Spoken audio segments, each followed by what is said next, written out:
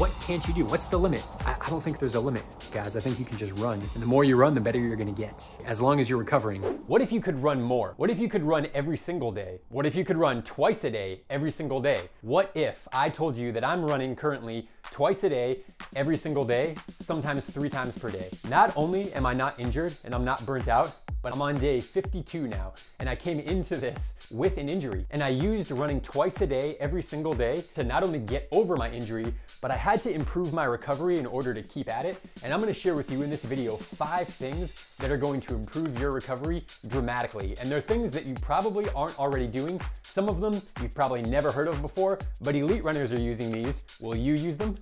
Oh, and before we go, make sure that you stick around to the end of this video because we're doing a raffle giveaway. It's for 2 weeks only. I'm gonna share with you how you can enter and how you can win a bunch of really sweet free swag.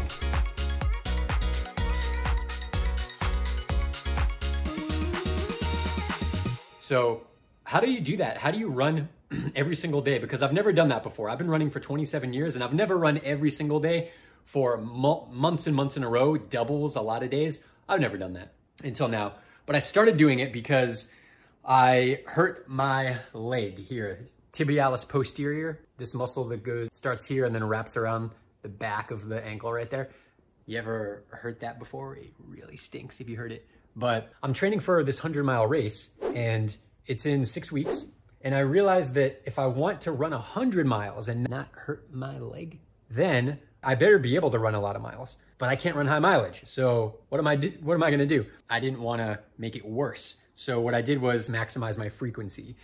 Because you can change your duration, intensity, and frequency, and those are kind of the parameters of training. 2 of those I didn't wanna max out, so I've just been super consistent about running frequency 2 to 3 times a day. Maybe a 3-mile run, maybe a 7-mile run, maybe a 10-mile run, and now I'm doing long runs, only for the last 3 weeks now. But here's the real key, okay? I'm focused on recovery. So what I'm gonna share with you here are the keys to recovery.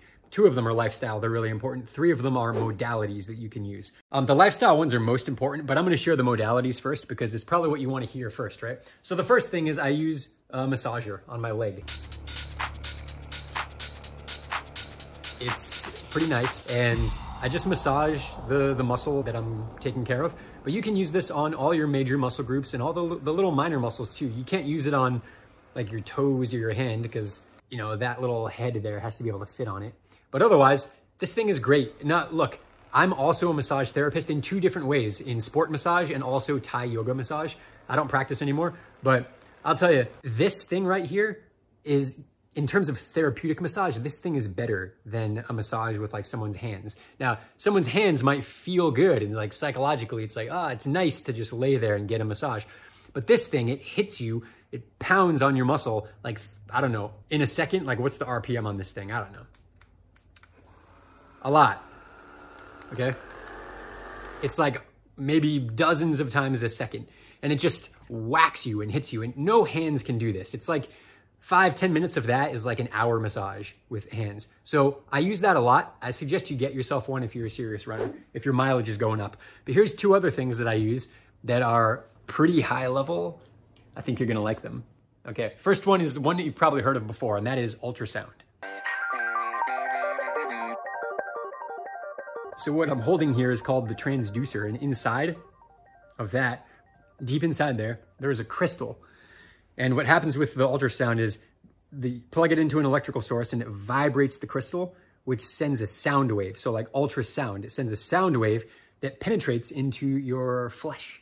And depending on the settings you put it on, you can change how deep it goes and you can change how intense it is. Maybe a lot of times it'll go and then turn off and go and then turn off really quickly. It's called pulsed. So you can do a lot of things, but it basically gives you a massage deep down millimeters below the surface of the skin that you can't really get to, and it massages on a cellular level. And it helps with cellular metabolism, it helps clean out lymph and debris, and it helps break up scar tissue. It's really cool. So I just use that, I put the little gel on it, and then I put it on my leg here. You gotta move it.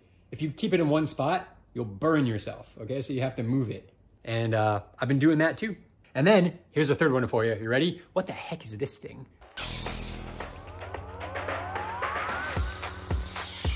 This is a laser. It's called low-level laser therapy. Now, these things I'm a sports medicine practitioner as well. That's what I went to school for. So I know how to use these things, but it's not that hard, okay? There are some subtleties to it, but overall, it's not that hard.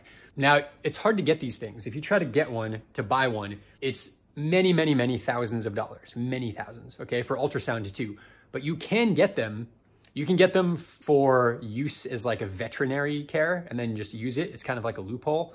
But you can, if you search hard enough online, you can find lasers, okay? But the laser, you don't feel it at all. Nothing, no heat, no sensation, no tingling. You put it on the injury and you kind of move it around a little bit.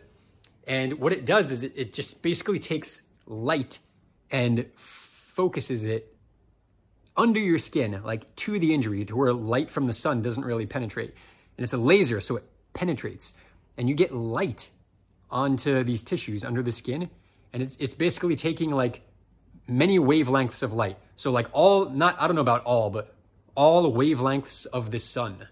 And it concentrates them into a laser and then shoots it into your muscle. And it's pretty cool. It has really awesome therapeutic uses. You can look it up. If you haven't heard of it, it's called LLLT, low-level laser therapy. I recommend it. You can't hurt yourself with it at all unless you like shine it into like your eyes or like your genitals or something, so don't do that. Otherwise, you're good. So, okay, I shared with you 3 things that you can do for recovery. And I'll tell you that those things, they help, but they don't really matter if you're not doing these 2 things. So I'll tell you in order. The second to most important thing that you can do for yourself is what you feed yourself, what you eat. If you put good stuff in, good food, good air, good water, good thoughts, you're gonna recover really well. So I did this run and all I had this morning was, I had a big cup of tea, then I had 32 ounces of water, yellow watermelon juice, and then on my run, I had a 24-ounce bottle of watermelon juice. That's all I had.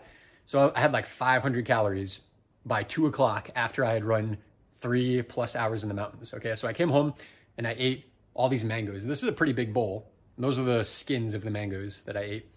And I don't even know how many it was. Like 7 or 8 big teat mangoes. And I'm gonna eat more. My belly's full. I'm just gonna film this video, wait 15 minutes and eat 2 or 3 more. But I'll tell you, when you eat living food, and this is alive, right? It was growing on a tree not that long ago, but it's alive. If it starts to rot, it's not alive. If you cook it, it's not alive. If it's something that used to be alive, like an animal, and we kill it and then cook it, it's not alive. If it's packaged and vacuum sealed and on the shelf, it's not alive. If you eat living food, there's so many good things in it that is beyond the scope of this video here, but think about it for a minute. You get all sorts of good things, including something that's really important here. I mean, aside from the macronutrients that you get carbohydrate from glucose and fructose, which is what you need. When you run, glucose. Your brain uses only glucose. And you can turn fructose into energy as well through a different pathway. But this is what you need to live and to run. But aside from that, aside from the macronutrients, you have 2 other things. You have micronutrients. Now, even if you eat meat for the calcium or the iron or whatever the reason is, it's like, where did the cow get that calcium? Where did the cow get the iron? And the cow got it from eating plants. So we don't need to filter our nutrition through another's body to get it. Because like the animal that you may have eaten didn't make calcium, it didn't make potassium, and didn't make iron. These are elements, these are minerals, and they come from the earth. So you can get them right here. But you also get high carbohydrate, low fat. There's 1,000 things here, but you also get hydration. This is the best hydration you can get, because water from the tap, even if it's purified water, it's just water. There's nothing in it. That doesn't exist in nature. There's minerals in water, there's things in it, but the water that's in here is ultra pure. It's been filtered by evaporation and then rain, and then it was filtered through the soil, and then a plant's roots brought it up, and it filtered through the roots and filtered through the plant and it filtered through the cells of the plant, and you're getting it right there. And it's so hydrating, and it's full of electrolytes in the perfect balance of what you need. But then here's the last one, is that you get enzymes. When it's not cooked, when it's raw, you get enzymes. And enzymes are really important for catalyzing digestion. They basically digest themselves. So an enzyme, when you eat a fruit, the enzymes will digest the fruit for you in your gut. So you don't have to expend energy to digest it. But if you heat it up and denature the enzymes, like in any cooked food, you have less or maybe no enzymes. And then you have to digest the food. You have to break it up. You have to secrete white blood cells to handle this foreign thing, and you have to put energy in. That's why you get tired if you eat Thanksgiving dinner. You might be tired. You don't get tired when you eat something like this because it auto digests. And then all that extra energy, this is the take home point, all that extra energy that you didn't put into digestion, which is a lot. Digestion is the most, aside from your basal metabolism, like keeping yourself alive, aside from that, digestion is the most energy intensive process that you do, even if you run a lot. So when you get to save the energy from digestion, you can put it into recovery, and you can just run a lot. You can run a stinking lot, a whole lot, okay? And then the most important aspect for your recovery is your sleep. Sleep, you gotta sleep. If you're not sleeping, just good luck. And we all have our reasons, we all have our excuses about, I don't have time, I can't sleep, and you gotta find a way. That's beyond the scope of this video as well. Sleep is a big topic, and I'm not gonna get into it here, but you gotta sleep. Without sleep, you're not gonna recover, you're not gonna run well, it's gonna be hard to lose weight, it's gonna be hard to be healthy. I think it's gonna be hard to be in a good mood. It's gonna be hard to work and focus and move yourself into a higher existence of your life. If you're tired, do you have the mental bandwidth to really go go get your goals? Not just in running, but like at work, in your relationships? Or do you need to just use the least amount of energy possible, get through the day so you can sleep again, right? Sleep. So sleep, nutrition, and then I suggest that you try out some of these modalities. We had ultrasound here. We have massage. This costs like $200 to get a good one. It's a good investment. And low-level laser therapy if you want to get serious with this. So look, coming off that injury, I ran like 20 miles in a week, and then 30, and then 40, and then 50, and then 50 again, and then 60, and then 70, and then 70 again. And I'm at like 82 right now, and I still have Sunday. So it just goes up and up and up, and I'm like impervious because I'm eating well, recovering well, sleeping well, and like there's no limit to how much you can run. I mean, maybe there's a limit, but what can't you do? What's the limit? I don't think there's a limit, guys. I think you can just run. And the more you run, the better you're gonna get. To a degree, as long as you're recovering. Now you take someone who doesn't prioritize recovery and they run more and more and more, and they're gonna burn out, get injured, or plateau. Or if you run it too fast, you're gonna burn out, get injured, or plateau. You gotta run easy, but run a lot. And that's not it. If you stop there, you're gonna be slow. So you need to do raw speed as well. That's beyond the scope of this video too. We've got loads of videos on that. That's what I call base training. Run easy and lots of it, and run fast and short, but lots of it. So I hope you got something from that. Today's day, I believe 52 for me, 6 weeks till Javelin 100. So I wanna say thank you to everybody here who has not only bought the book, but reviewed the book on Amazon. It really helps us out a lot.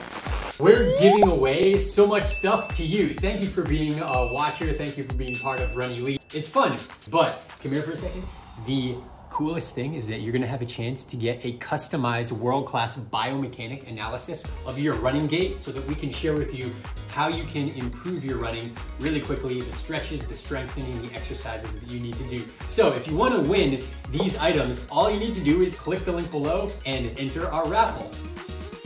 You're gonna love this so much. It's endorsed by Bill Rogers, who's the great American marathon runner. He's Boston champion many times over, ranked #1 in the world, New York City marathon champion. We also have an endorsement from Jerry Lindgren, who's one of the greatest American runners that you probably have never heard of before. He beat Steve Prefontaine. He was 11-time NCAA champion, Olympic runner, world record holder. This guy's really good. And this book is just chock full of those things. So if you like the material that you're getting here on the Run Elite YouTube channel, you're gonna love this book so much. It's available print and it's available audiobook too if you prefer to listen. Just look up your copy today of Run Elite, Train and Think Like the Greatest Runners of All Time. Thank you to everybody for your support. We'll see you on the next video. Thank you and take care. Off to run.